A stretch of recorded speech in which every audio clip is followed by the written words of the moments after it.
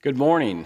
If you clicked on your live stream and you expected to see Bill, well, surprise, Bill is doing well. He is not sick or anything. Normally after Holy Week, Bill takes a week off of preaching. And so, and also we've become aware that this live stream is being watched not just by our own congregation here in Lawrence, but actually in pockets throughout the world. And so I'm grateful to God. We're grateful to God just for his impact of our church as we have sent people out over the years and as they are watching us. And so if I have not met you personally, my name is Chad Donohoe. I'm the college pastor at Grace. And thankfully, we can live stream together, not only throughout Lawrence, but also beyond Lawrence. But this morning, I do have my wife and all of my children with me here in the congregation, as well as Bill mentioned before, throughout the pews are pictures of our congregation. So at times, if you notice that I have honed in on one particular area, it's probably me just trying to apply this sermon to one of my children. So with that, regarding updates on the life of our church, keep checking your email and the website. Obviously, we're in tough times, so for particular needs for prayer, please email the elders. It's elders@gepc.org. And for particular needs, please email Ryan Randolph. He's our director of congregational care. His email is Randolph, Randolph, @gepc.org. And as far as the other stuff in the life of our church, Bible studies, life groups, prayer meetings, we are continuing those, though, through online platforms. And so if you would like to get plugged into one of those, please feel free to email me, chad@gepc.org, and I'll point you in the right direction. The worship bulletin for this morning is just a click away. And you may be in your living rooms, you may be in your robes, but we encourage you as we worship together to worship as if we are together. So with including the times where we stand together, we read together, and we sing together, and I will give you various prompts. And so as we begin, please stand, if you are able, acknowledging that we are in the very presence of our sovereign Heavenly Father, who is infinite and yet draws near to us. And let's pray. Our God and Father in heaven, thank you for giving us this day to come together as your people, to acknowledge how great you are. And as we hear your call to worship, help us to get caught up in your presence. Help us to be thoughtful about the words we sing and pray together, and the sermon that we hear and seek to apply. And that you would strengthen us to bear fruit in all that you've called us to. Please use this hour to do a great work in our lives through the power of the Holy Spirit. It's in Jesus' name we pray. Amen. And our call to worship is responsive from Psalm 33. Behold, the eyes of the Lord is on those who fear him, on those who hope in his steadfast love. Our soul waits for the Lord. He is our help and our shield. For our heart is glad in him, because we trust in his holy name. Let your steadfast love, O Lord, be upon us, even as we hope in you. And together, let's worship. Praise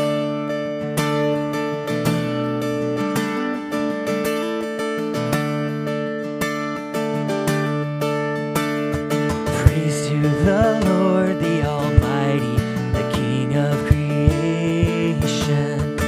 Oh, my soul, praise him, for he is thy health and salvation. All ye who hear, now to his temple draw near. Join me in glad adoration.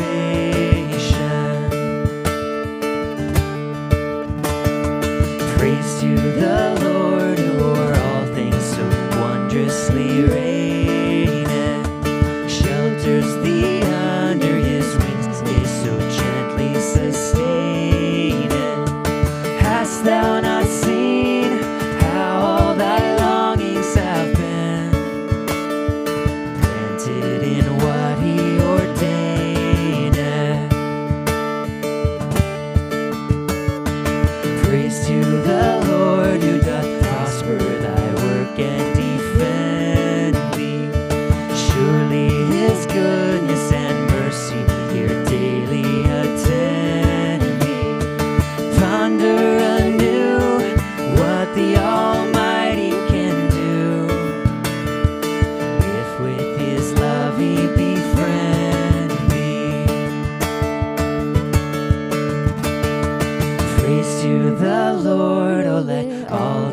is in me, adore him. All that hath life and breath, come now with praises before him. Let the amen sound from his people again. Gladly forever adore him. Let the amen sound from his people again. Gladly forever adore him.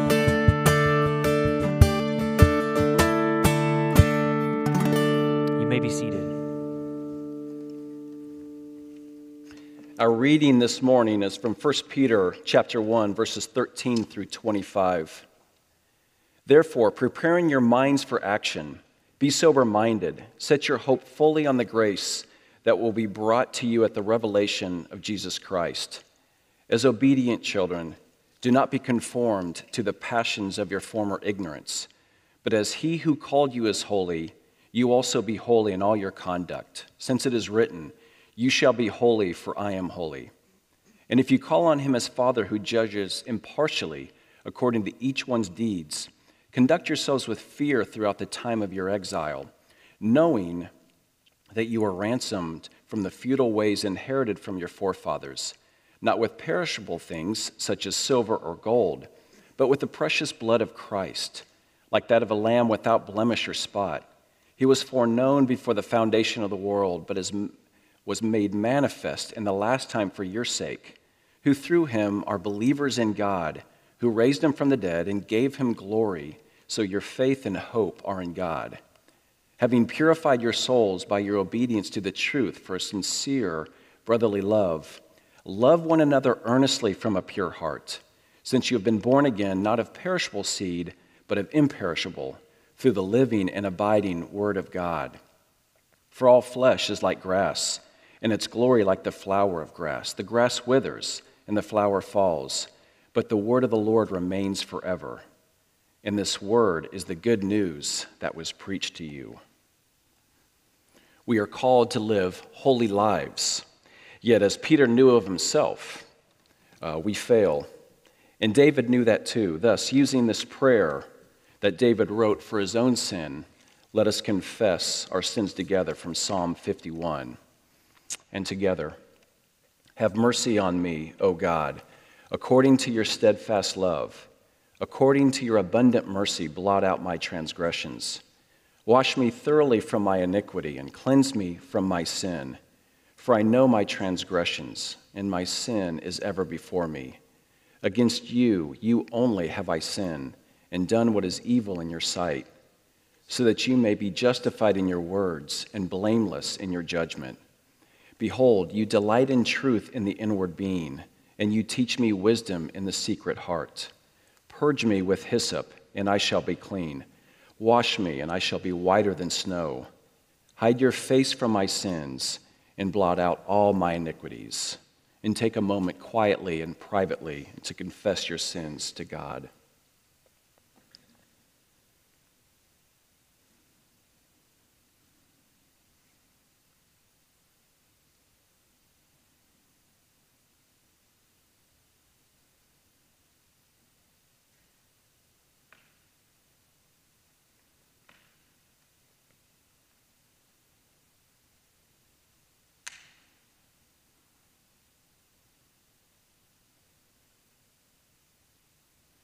And hear these words from the Scriptures and be assured of sins forgiven. Blessed is the one whose transgression is forgiven, whose sin is covered. Blessed is the man against whom the Lord counts no iniquity, and whose spirit there is no deceit. And together we say, create in me a clean heart, O God, and renew a right spirit within me. Cast me not away from your presence, and take not your Holy Spirit from me. Restore to me the joy of your salvation, and uphold me with a willing spirit. O Lord, open my lips, and my mouth will declare your praise. And please stand, and together let's sing.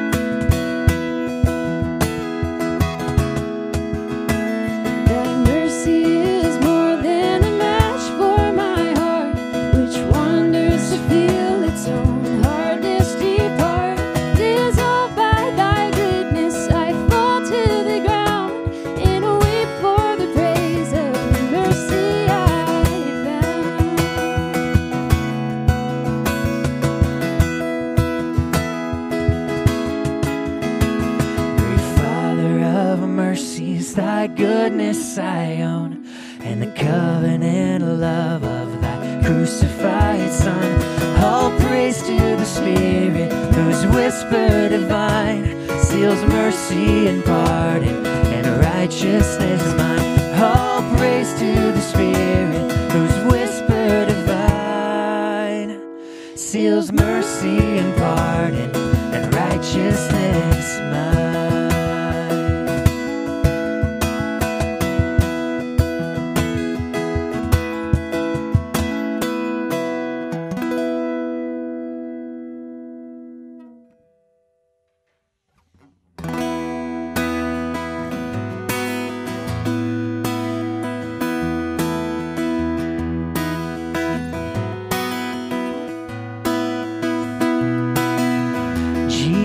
I my cross have taken, all to leave and follow thee, destitute, despised, forsaken. Thou from whence my all shall be. Perish every fond ambition, all I've sought or hoped or known, yet how rich is my condition. God and heaven are still my own.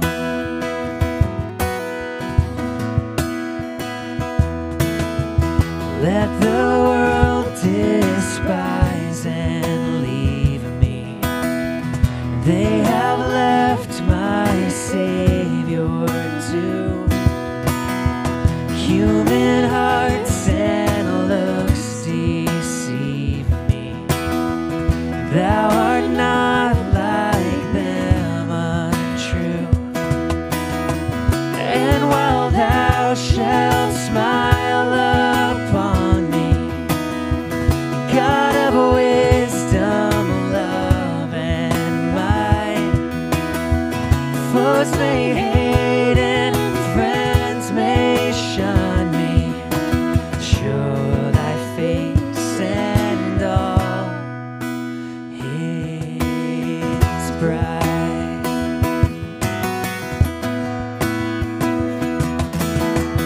Take my soul, thy full salvation. Rise o'er sin and fear and care. Joy to find in every station. Something still to do or bear. Think what spirit dwells within thee. What a Father's smile is thine.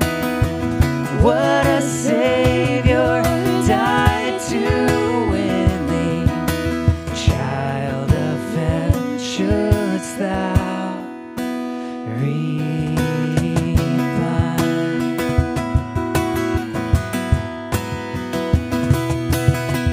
Haste thee on from grace to glory, armed by faith and winged by prayer. Heaven's eternal days before thee. God's own hand shall guide me there. Soon shall close thy earthly mission. Swift shall pass my pilgrim days. Hope shall change to glad fruition.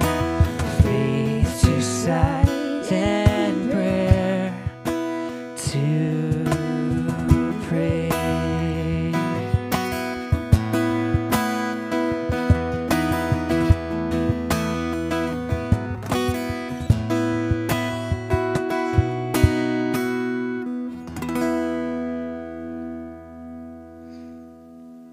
And let us profess our faith together using the Apostles' Creed.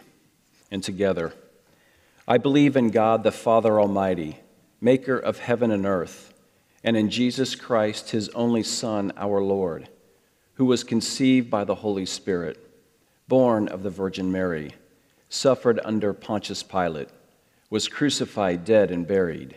He descended into hell. The third day he rose again from the dead. He ascended into heaven and is seated on the right hand of God the Father Almighty. From there he shall come to judge the quick and the dead. I believe in the Holy Spirit, the holy Catholic Church, the communion of saints, the forgiveness of sins, the resurrection of the body, and the life everlasting. Amen.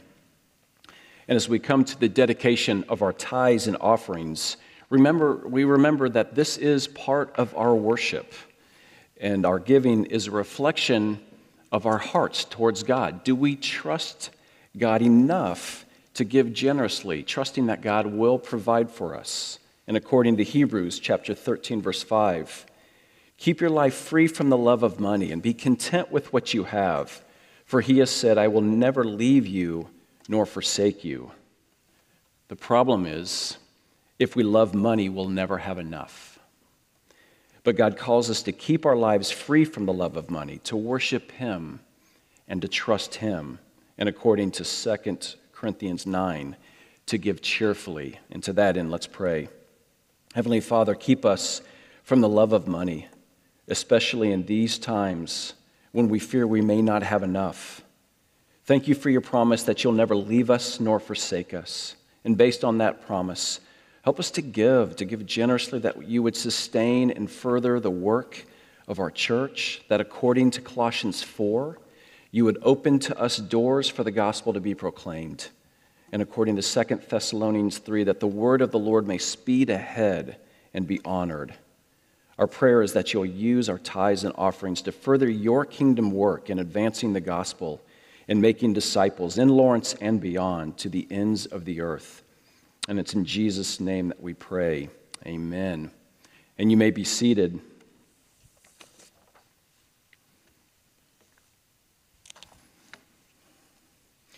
So please turn in your Bibles to Luke chapter 22. Luke chapter 22. Where we'll be picking up in Luke's gospel is verse 14, and specifically this is the account of the Last Supper with Jesus and his disciples, and this is the night before his crucifixion. So Luke chapter 22, verses 14 through 34.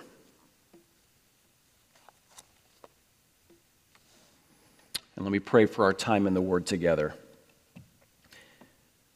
So, Father, we give you thanks for the power of your Word, and I pray that you would encourage us where we need to be encouraged and convict us where we need to be convicted. I pray that you would strengthen us to live out our faith, to bear fruit in our various relationships and responsibilities. And so please open our hearts and our minds to your word, that we would do your will through the power of your Spirit. And it's in Jesus' name that we pray. Amen. Luke chapter 22, starting in verse 14. And when the hour came, he reclined at the table and the apostles with him. And he said to them, I have earnestly desired to eat this Passover with you before I suffer. For I tell you that I will not eat of it until it is fulfilled in the kingdom of God. And he took a cup, and when he had given thanks, he said, Take this and divide it among yourselves. For I tell you that from now on I will not drink of the fruit of the vine until the kingdom of God comes. And he took bread, and when he had given thanks, he broke it and gave it to them, saying, This is my body, which is given for you. Do this in remembrance of me. And likewise the cup after they had eaten, saying, This cup that is poured out for you is the new covenant in my blood. But behold, the hand of him who betrays me is with me on this table. For the Son of Man goes as it was determined, but woe to that man by whom he is betrayed. And they began to question one another, which of them it could be who was going to do this. A dispute also arose among them, as to which of them was to be regarded as the greatest. And he said to them, The kings of the Gentiles exercise lordship over them, and those in authority over them are called benefactors, but not so with you. Rather, let the greatest among you become as the youngest, and the leader as the one who serves. For who is the greater, the one who reclines at the table or the one who serves? Is it not the one who reclines at the table? But I am among you as the one who serves. You are those who have stayed with me in my trials, and I assign to you, as my Father assigned to me, a kingdom, that you may eat and drink at my table in my kingdom and sit on thrones judging the 12 tribes of Israel. Simon, Simon, behold, Satan has demanded to have you that he might sift you like wheat. But I've prayed for you that your faith may not fail, and when you have turned again, strengthen your brothers. Peter said to him, Lord, I'm ready to go with you both to prison and to death. Jesus said, I tell you, Peter, the rooster will not crow this day until you deny me 3 times that you know me. And together, the grass withers and the flower falls, but the word of the Lord remains forever. So for the past months, on Sunday mornings, we've been taking up various encounters with Jesus, and the way those encounters reveal hearts and the way they reveal our hearts. And this morning, I want to take up another encounter with Jesus and Peter. A few months ago, Bill preached on Luke chapter 5 when Jesus took Peter on quite the fishing expedition. And I also want to take up an encounter with Peter, but this one out of Luke 22, and this is for a few reasons. I preached on the transformation of Peter's life back in April of 2007 here at Grace, so 13 years ago. And I wanted to rework it, and I did. I pretty much gutted that sermon. This is pretty much a whole new sermon. And part of this is I just love Peter in the Gospels. He gives us just so much. From what we read of Peter through the lens of the Gospels, he seems to be a bit impulsive and outspoken at times. He carries a lot of personality.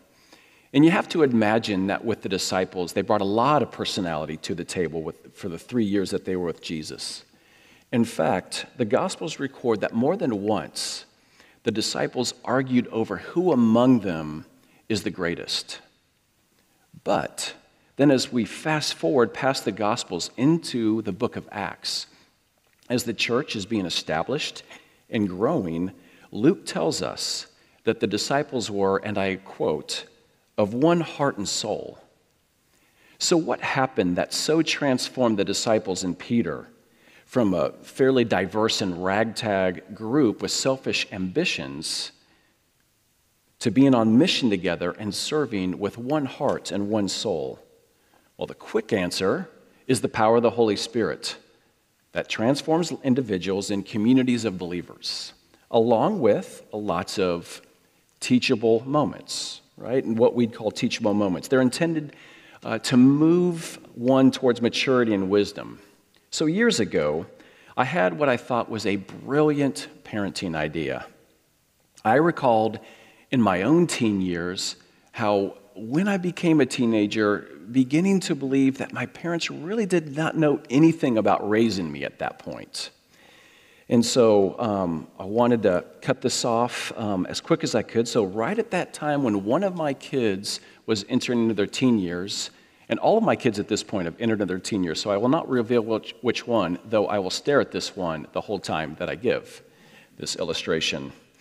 So I talked with this child of mine. I said, okay, so, you know, your mom and I were talking with a group of our friends that all have kids around your same age, and this is a true story, and we were all laughing and lamenting about the fact that, well, when you become a teenager, your brain isn't fully developed, so that you may not realize how wise we are, and you may actually think at times that we're kind of stupid. And so with that, and that would be until you hit your mid-20s and beyond, and then you realize how wise we actually were. And so let's just skip all that phase. You just need to trust that your mom and I know what's best for you. Just need to trust. Pretty reasonable, right? Well, this child looks at me and dead serious, and with as much respect as this child could give, says, well, Dad, have you considered that maybe you and Mom and all your friends are wrong and that we do actually know what's best for us? It's like, oh, I was too late. The teen years had hit. So teachable moments are intended to lead us towards maturity and wisdom, but sometimes these teachable moments take a while to take root. And we see this with the disciples, and we see this in Peter's life. And in roughly 3 years, if you think about it, the disciples and Peter had tons of teachable moments with Jesus. And think about all that Peter experienced. Peter was there when Jesus first began his public ministry. Peter was there in the boat when Jesus was preaching to the crowds, and as they began to press in on him, he stepped into Peter's boat. And once he was finished speaking to the crowds, he turned his attention towards Peter and essentially said, "Okay, Peter, go fish." And in the most unlikely scenario, at the instruction of Jesus, Peter began to catch so many fish that he realized Jesus was no mere master teacher or master fisherman. And so what we read is that Peter fell to his knees and said, "Depart from me, for I'm a sinful man, O Lord." And Jesus' response is, "Peter, I have a plan for you. Follow me." And Peter left everything, the scriptures say, and followed Jesus. And he followed Jesus around the region for years during the miracles and the teachings and the healings. Peter was there in the boat when a great storm came upon the disciples, so much so that they cry out to Jesus, who was sleeping, not really threatened by that storm, but they cry out, "Lord, we're going to perish, save us." Jesus rebukes the wind and the waves, calms the sea, and responds, "Why are you afraid, O you of little faith?" And then Peter was there in the boat with the disciples. When Jesus came out to them walking on water, Peter himself got on that same water and, beginning to sink, cried out, "Lord, save me." And when Jesus pulled him out of the water, Jesus says, "O you of little faith, why did you doubt?" And Peter was there when Jesus multiplied the 5 loaves of bread and the 2 fish, fed 5,000. That just doesn't happen every day. And right at that time, based on all these teachable moments, Jesus asked his disciples one day, "So who do people say that I am?" And they respond, "John the Baptist, Elijah, maybe one of the prophets." But Jesus presses further, "But who do you say that I am?" And Peter says, "You are the Christ, the Son of the living God."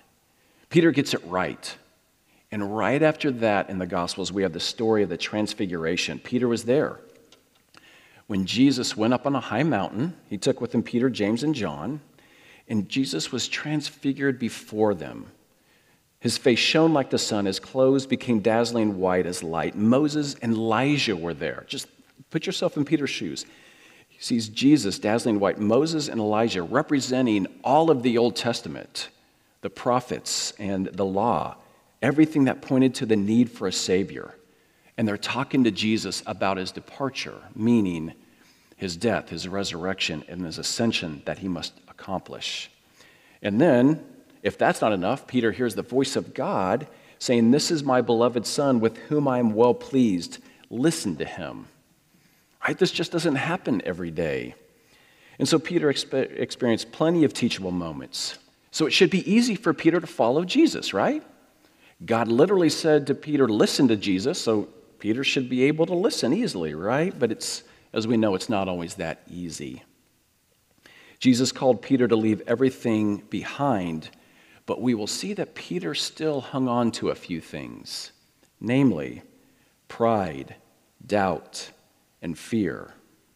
And we see this not only in Peter's life, but in our own life with pride.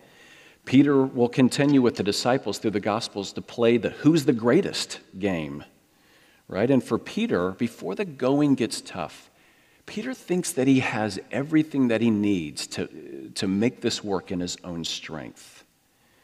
And do we see this kind of pride or these areas of pride in our own lives where we're seeking to be great in our own eyes or the eyes of others?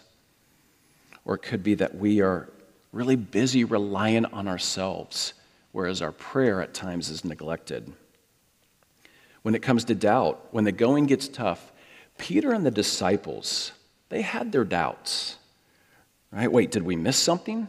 This isn't the kingdom of God that we signed up for here, And often we can share similar doubts. Wait, we shouldn't be suffering. Why are we struggling? Why is this so hard? Where is God in all of this? we share our own doubts. And when it comes to fear, when the going gets tough, Peter will become so fearful that he will deny his Lord and Savior 3 times in one fateful night. But do we experience these same fears?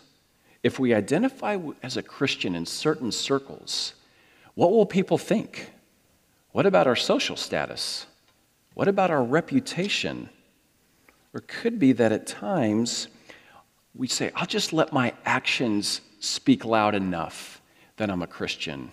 But maybe it's out of fear that we don't actually, with our lips, proclaim Christ, the one who we love.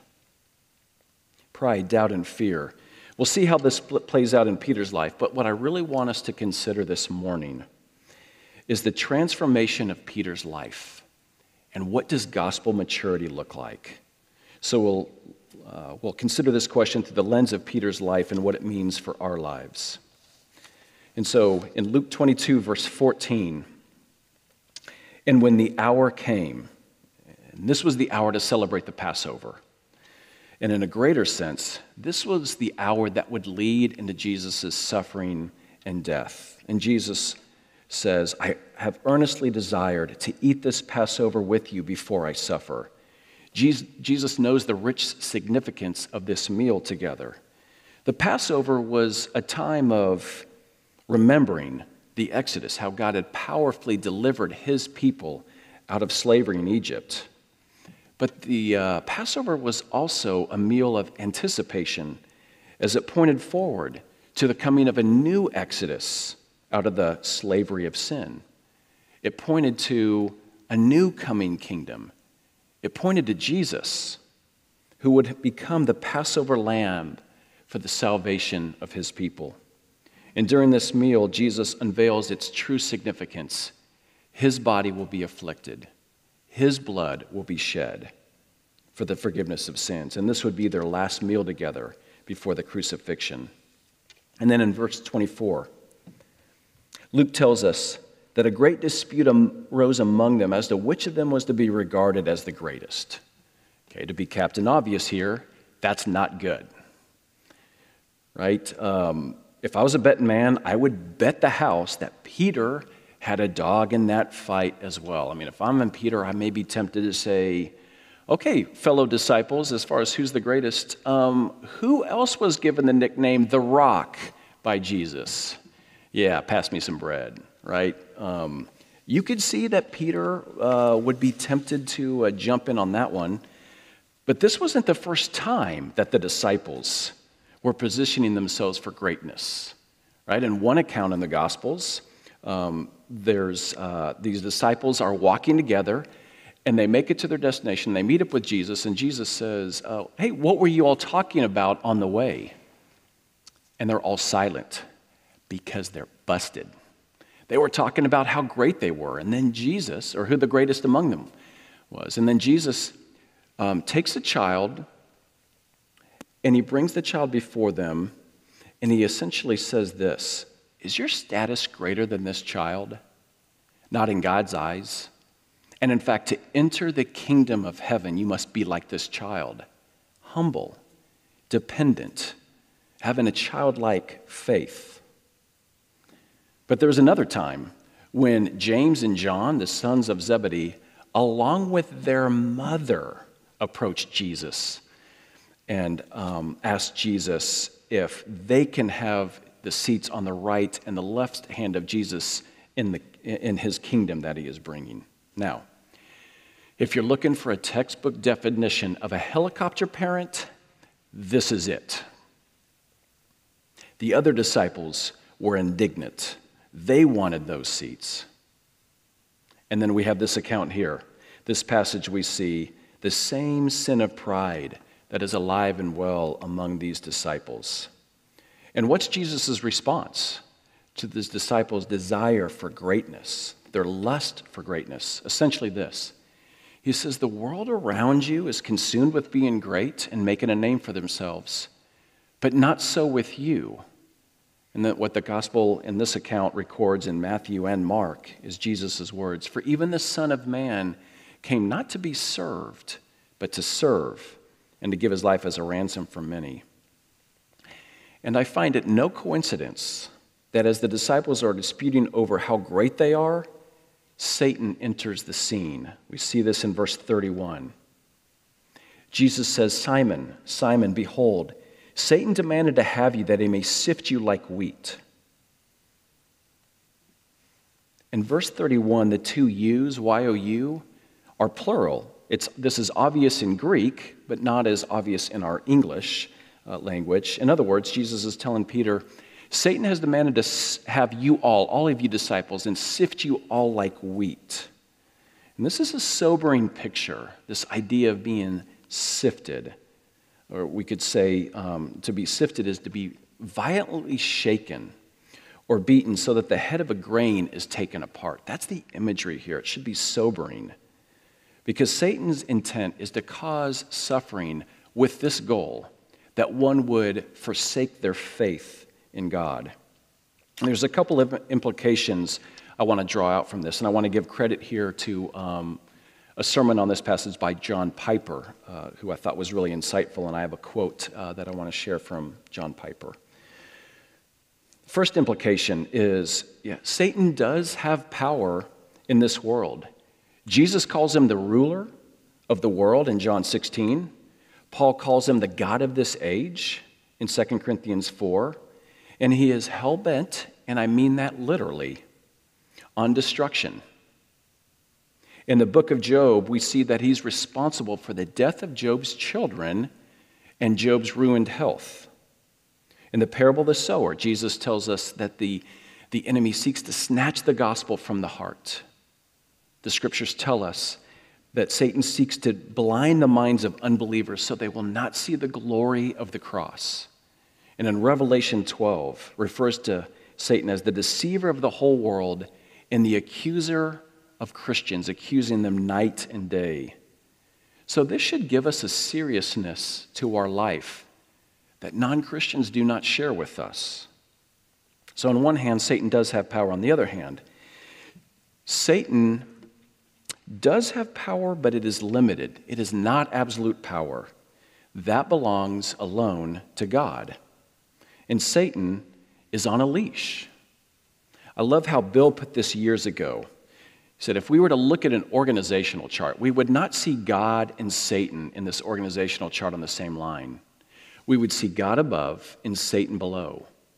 Satan only has power by way of permission, and we see this in the book of Job when Satan asked to go after Job, and we see this also here where Satan has asked to go after Peter as well, but he must ask permission. So here's the thorny question, though. So why does God allow Satan to have any power at all? Here we're jumping into the deep end of the swimming pool. And I like what John Piper says here. I want to quote him. I think it's good and pretty succinct. He says this: "It may be that this is none of our business and that we should trust the wisdom and goodness of God without an answer." Ooh. But he goes on. "But I think the scriptures indirectly suggest a possible answer, which may encourage and strengthen our faith. I think the reason God permits Satan to persist in his sifting work is that in the end it will be good for the church and will bring more glory to God. It's clear from the whole New Testament that God intends to bring the bride of Christ to perfection through affliction and temptation. We must suffer with Christ if we will be glorified with him, according to Romans 8. Through suffering and trial, our faith is refined. We are drawn to rely even more heavily on God, and we are moved to cherish his grace more strongly. Satan has his role to play in fanning the flame of our refining furnace, and so God awaits the appointed day of judgment," saying that God is in control of all things, including Satan. And Satan's day is coming, that day of judgment. But until then, God can take even the worst things in our lives and apply it to strengthen our faith. And so, with all things in mind, especially in this season of coronavirus in mind, we can say this, that in Christ we have every right to say to Satan or any evil, You meant it for evil, but God meant it for good. Paraphrase of Genesis chapter 50. Neither Satan nor sickness nor sinful man is sovereign, only God is, and he is good and he is wise. And so what we find is Satan failed with Job. Job was tested but strengthened in his faith. But Satan is seeking a redo with Peter to test him. And so we get to verse 32. As I read verse 32, notice the 4 U's here, Y-O-U, again. These this time are in the singular. They're applied to Peter. Jesus responds, "But I've prayed for you, Peter, that your faith may not fail. And when you, Peter, have turned again, strengthen your brothers." Jesus knows what lies ahead for Peter. And he prays that Peter's faith may not fail, meaning fail completely. But that when Peter turns again, and this word in the Greek has the notion of repenting, of turning back to God. But when you turn again, Peter, strengthen your brothers. Peter's response is, I'm ready to go both to prison and to death for you, Jesus. It's a bold promise. Peter does not recognize the dark days that lie ahead here. Jesus' response, Peter, you will deny me 3 times this very day before the rooster crows. And as the story continues, we see a sad progression. Jesus leads them out of the Garden of Gethsemane, tells his disciples to pray that they will not enter into temptation, meaning the temptation to sleep, the temptation to not stay with Jesus and support him, the temptation ultimately to fall away from Christ. And Matthew and Mark give even more detail. They say Jesus turns to Peter and says, Peter, the spirit is willing, but the flesh is weak. In other words, Peter, you're not strong enough. Stay awake and pray. And then Jesus withdraws from them, praying that the Father, if it's will, would take this cup of wrath away from Jesus. And where's Peter? He's asleep. Darkness continues, literally and figuratively. Jesus is betrayed by Judas.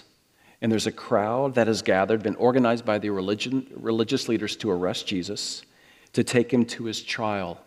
And where's Peter now? It's interesting. 3 of the Gospels use the similar language. And Peter was following at a distance. And then there's the courtyard scene when Peter denies that he knows Jesus 3 times. And right then the rooster crows. In verse 61 and 62. And the Lord turned and looked at Peter, and Peter remembered the saying of the Lord, how he had said to him, before the rooster crows today, you'll deny me 3 times. And he went out and wept bitterly. And so here's Peter. 3 years of teachable moments. He goes from, I'm with you, Jesus, till the end, no matter what, prison or death, to following at a distance, and then to denial. And it's important for us to see that we're just not all that different from Peter. We can say, I will follow you, Lord, no matter what. And we may be sincere, but we can't do that out of our own strength. Temptations will come, and we need to heed Jesus' words. Pray that you may not enter into temptation. And these temptations at times can lead us to following Christ at a distance. And even to, with our lips and our lives, deny him. And what do we need to hear from the Lord? Because we can deny the Lord out of fear at times, out of doubt at times, and we need the words of Jesus. Why are you afraid, O you of little faith?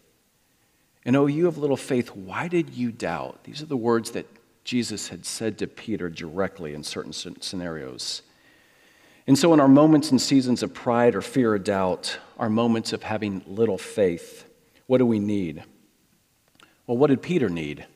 What Peter needed and received, and what we have received and need to be reminded of, is a real hope beyond ourselves, so that whatever we face, coronavirus or worse, we can rest assured that we have everything we need. So what transformed Peter? It wasn't a self-help book. What transformed Peter was the grace of God through the death, resurrection, and ascension of Jesus. And what Peter received, and what we, if we are in Christ, have received, is the grace of God through the death of Christ. It certainly appeared that Peter was sifted by Satan, right? Peter denied Jesus. Jesus turned and looked at Peter, and Peter wept. But Jesus wasn't finished with Peter. Jesus carried out the prophecy of the suffering servant of Isaiah 53. This passage, beautiful passage in the Old Testament that pointed directly to Christ. But I want to take a bit of liberty with this passage and make it personal in this way. So from Isaiah 53, Jesus was despised and rejected by men, including Peter in the courtyard. Jesus was a man of sorrows and acquainted with grief. As one from whom men hide their faces, he was despised, and we esteemed him not. Surely he has borne Peter's griefs and carried his sorrows. Yet we esteemed him stricken, smitten by God, and afflicted. But Jesus was wounded for Peter's transgressions. He was crushed for Peter's iniquities. Upon him was the chastisement that brought Peter peace, and with his stripes Peter was healed. Peter, like sheep, had gone astray, had turned his own way, and the Lord has laid on Jesus the iniquity of Peter. And the beauty is, if we're in Christ, we can substitute our own name in here as well. Because in the death of Christ, he destroyed the power of Satan. He put away our sin, and he opened the door for an eternal kingdom. We've received the grace of God through the death of Jesus. Not only that, we've received the grace of God through the resurrection of Jesus. What's the hope of the resurrection? It's new life. And as Peter puts it in his epistle, now listen, this is Peter, right? The Peter we see in the Gospels, it's a different Peter in the epistles. So from 1 Peter chapter 1, verses 3 through 5, "Blessed be the God and Father of our Lord Jesus Christ. According to his great mercy, he has caused us to be born again to a living hope through the resurrection of Jesus Christ from the dead, to an inheritance that is imperishable, undefiled, and unfading, kept in heaven for you, who by God's power are being guarded through faith for a salvation ready to be revealed in the last time." This is a living hope through the resurrection. And Peter also mentioned in this passage that it's being guarded. And this takes us to the ascension of Christ. So we have received the grace of God through the death, through the resurrection, but also through the ascension of Christ. And what I want to focus on here is in the ascension, Jesus guards us through prayer and pours out the Holy Spirit. If you recall, Jesus warned Peter that Satan wanted to sift him like wheat. But Jesus said, "But I prayed for you, Peter, that your faith may not fail." And we see Jesus' prayers were effective. And we can draw great encouragement from this as well, because the scriptures tell us that Jesus has ascended to the right hand of God. And what is he doing? The scriptures tell us that he is interceding for us. He's defending us. And Satan would love to sift us like wheat, but cannot if we're in Christ. And according to Romans 8:39, hear these words: "Who shall bring any charge against God's elect? It is God who justifies. Who is to condemn? Christ Jesus is the one who died. More than that, who was raised, who is at the right hand of God, who indeed is interceding for us. Who shall separate us from the love of Christ? Shall tribulation or distress, persecutions or famine or nakedness or danger or sword? No. In all these things we are more than conquerors through him who loved us. For I am sure that neither death nor life, angels nor rulers, nor things present nor things to come, nor powers, nor height, nor depth, nor anything in all creation, parentheses, including coronavirus and its effects, will be able to separate us from the love of God in Christ Jesus our Lord." In Hebrews 7:25 backs this up, says that Jesus is able to save to the uttermost those who draw near to God through him, since he always lives to make intercession. It is Jesus standing at the right hand of the Father, interceding, so that even in our darkest hours, he's got us. Our faith will not fail, because the scriptures are clear that no one can snatch us out of his hands. Nothing can separate us from the love of God in Christ. So in the beginning of this sermon, I asked the question, what does gospel maturity look like? What exactly happened that transformed Peter and the other disciples from from basically a group of with selfish ambitions and put them on mission together with one heart and one soul. It was a lot of teachable moments, but at the heart of it is this. It's the grace of God through the death, resurrection, ascension of Jesus. What transformed Peter's life is God's work in his life. And then, not only that, when Jesus was ascended, besides guarding us through interceding, we also know Jesus poured out the Holy Spirit. We see this in Acts chapter 2 at Pentecost. Jesus had promised his disciples that he would send another helper to be with them, the Holy Spirit. And in the book of Acts, as well as 2 Peter, we see the power of the Holy Spirit at work in and through Peter's life in powerful ways. And I want us to close with a section out of 1 Peter chapter 5. So if you could turn to 1 Peter chapter 5. This is the Peter after the Holy Spirit has grabbed hold of his life. This is the transformed Peter.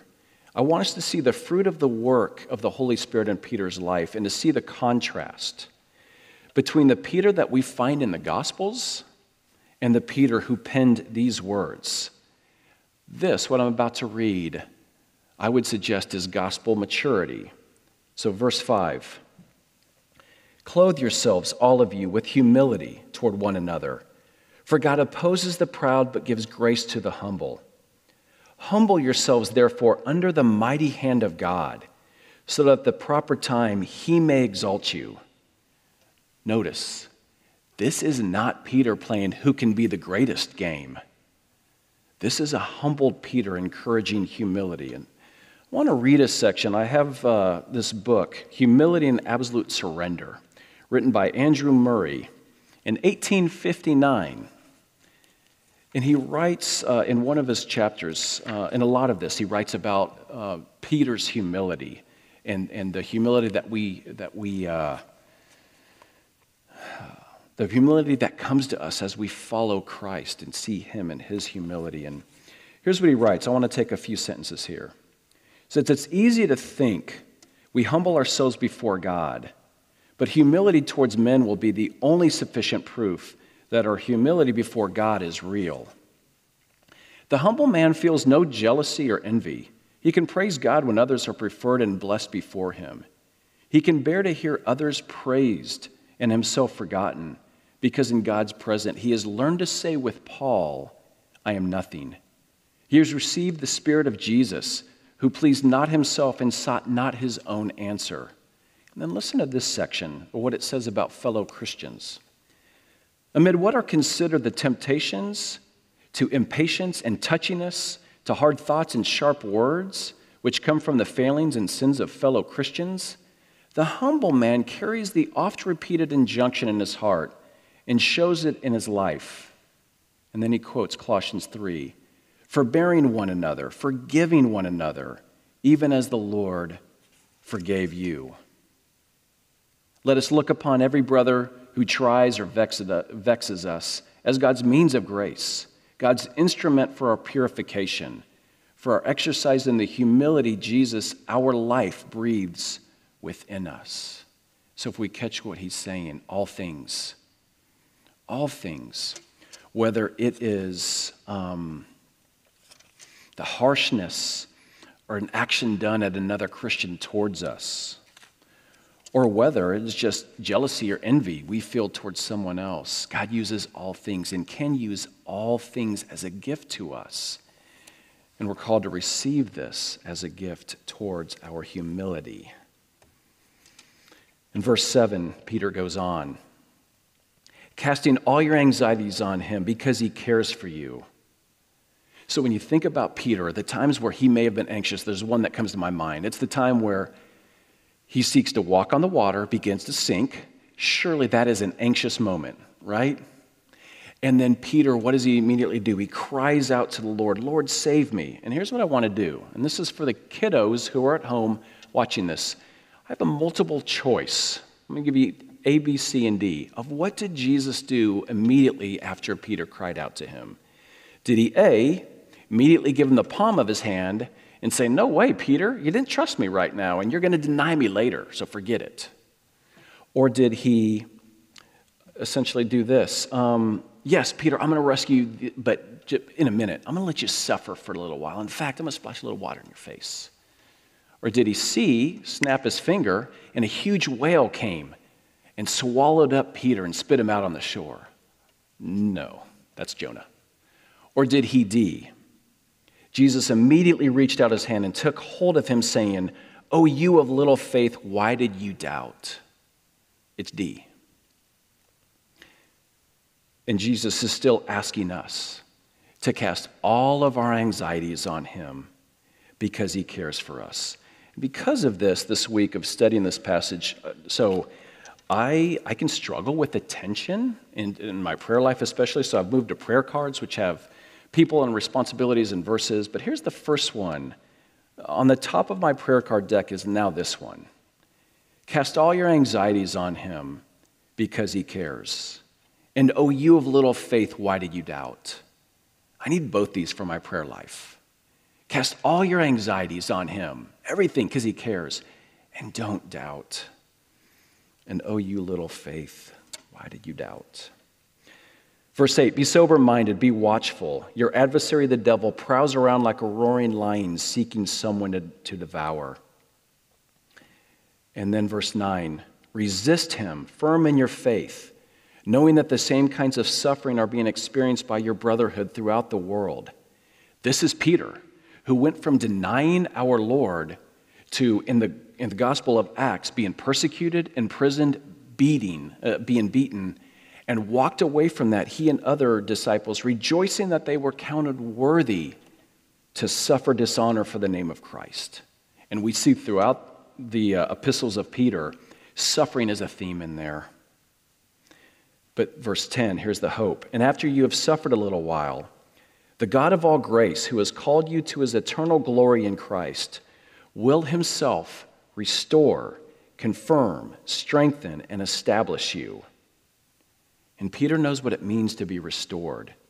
If you recall, in the very last chapter of the Gospel of John, we have the account right after Jesus' resurrection, before his ascension, when he appeared to Peter and some of the disciples, and they were back to fishing. But they caught nothing. And Jesus stands on the shore and says, cast your net on the other side of the boat. And they did. And bam, it was a fish frenzy at that point.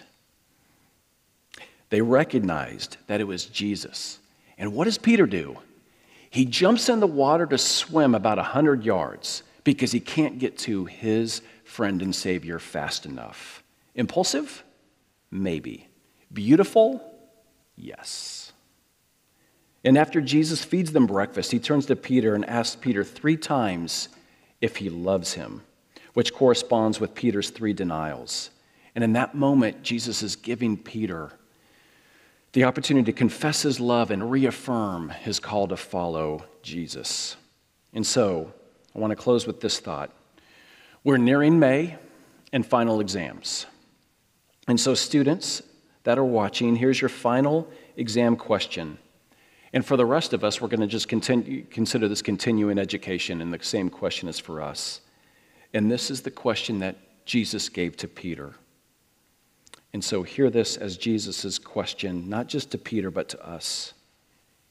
Do you love me? Then clothe yourselves with humility towards one another and humble yourself under the mighty hand of God, trusting at the proper time he may exalt you. And a second time, do you love me? Then cast all your anxieties on him because he cares for you.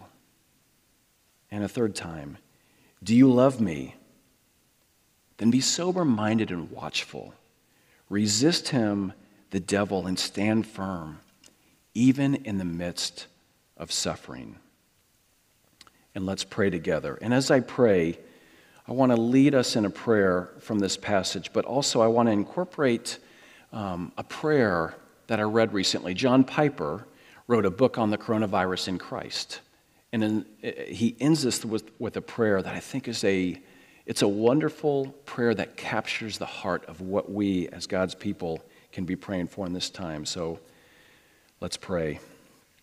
Father, we thank you for your grace to us through the death, the resurrection, and the ascension of Jesus. Thank you for that living hope that we have, and that we are being guarded by you. We're being guarded by Jesus as you intercede for us, so we give you thanks. And thank you that you poured out your Holy Spirit to guide us, to strengthen us. Pray that you would continue to mature us as we see the temptations in our lives towards pride and fear and doubt. I pray what would become greater in our lives is the love of the cross, of what you did for us, Christ. And as others have prayed this prayer, Father, at our best moments, by your grace, we are not sleeping in Gethsemane. We are awake and listening to your Son's prayer. He knows deep down that he must suffer, but in his perfect humanity, he cries out, if it is possible, let this cup pass. In the same way, we sense deep down that this pandemic is appointed in your wisdom for good and necessary purposes. We too must suffer. Your Son was innocent, we are not. Yet with him and our less than perfect humanity, we too cry out, if it is possible, let this cup pass. Do quickly, O Lord, the painful, just, and merciful work you have resolved to do. Do not linger in judgment. Do not delay your compassion. Remember the poor, O Lord, according to your mercy. Do not forget the cry of the afflicted. Grant recovery. Grant a cure. Deliver us, your poor, helpless creatures, from these sorrows, we pray. But do not waste our misery and grief, O Lord. Purify your people from powerless preoccupation with barren materialism and Christless entertainment. Put our mouth out of taste with the bait of Satan. Cut from us the roots and remnant of pride and hate and unjust ways. Grant us capacities of outrage at our own belittling of your glory. Open the eyes of our hearts to see and savor the beauty of Christ. Incline our hearts to your word, your Son, and your way. Fill us with compassionate courage and make a name for yourself in the way your people serve. Stretch forth your hand in great awakening for the sake of this perishing world. Let the terrible words of Revelation not be spoken over this generation, yet still they did not repent. As you have stricken bodies, strike now the slumbering souls. Forbid that they would remain asleep in the darkness of pride and unbelief. In your great mercy, say to those bones, live, and bring the hearts and lives of millions into alignment with the infinite worth of Jesus. It's in Jesus' name we pray. Amen. And please stand for the benediction. These words of our benediction are from 1 Peter chapter 5. And now hear these words from Peter as the Lord's benediction. And after you have suffered a little while, the God of all grace, who has called you to his eternal glory in Christ, will himself restore, confirm, strengthen, and establish you. To him be the dominion forever and ever. Amen. Together, let us sing the doxology. Praise God, from whom all blessings flow. Praise him, all creatures here below. Praise him above, ye heavenly host. Praise Father, Son, and Holy Ghost.